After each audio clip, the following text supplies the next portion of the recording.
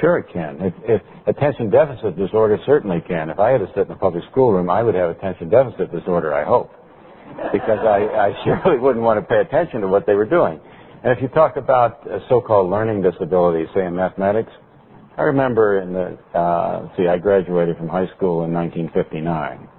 Well, I remember I had to tutor a guy named P.L. Gill. And old P.L. was really good at fixing his motorcycle. He was a good mechanic, but he was about the worst math student in the school.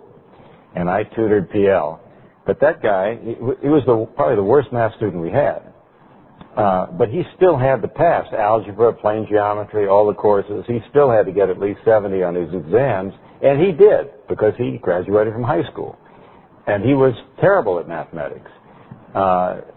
Sure, today they might say he has learning disability and stick him somewhere where he was never given a chance. That's a really poor math student. But all the math students, there's no one except the severely mentally retarded who are in institutions being bottle fed. I mean, they can't walk and talk or anything. They're genetically disasters.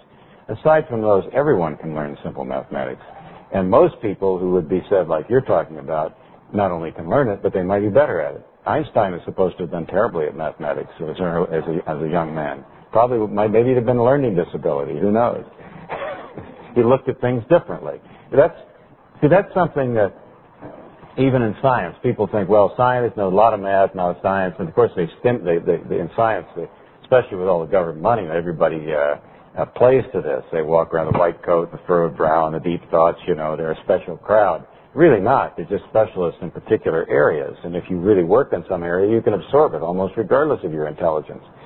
But a really good one is not a man who's necessarily super brilliant. He's a man that looks at the world a little differently and is able to see something a little differently than people saw it before. A student that can work the math problems but not the normal way is probably more valuable than a student that works in the normal way. And so saying that student has a learning disability is silly. So you're a perfect student. You can teach yourself, even though you teach it a little differently.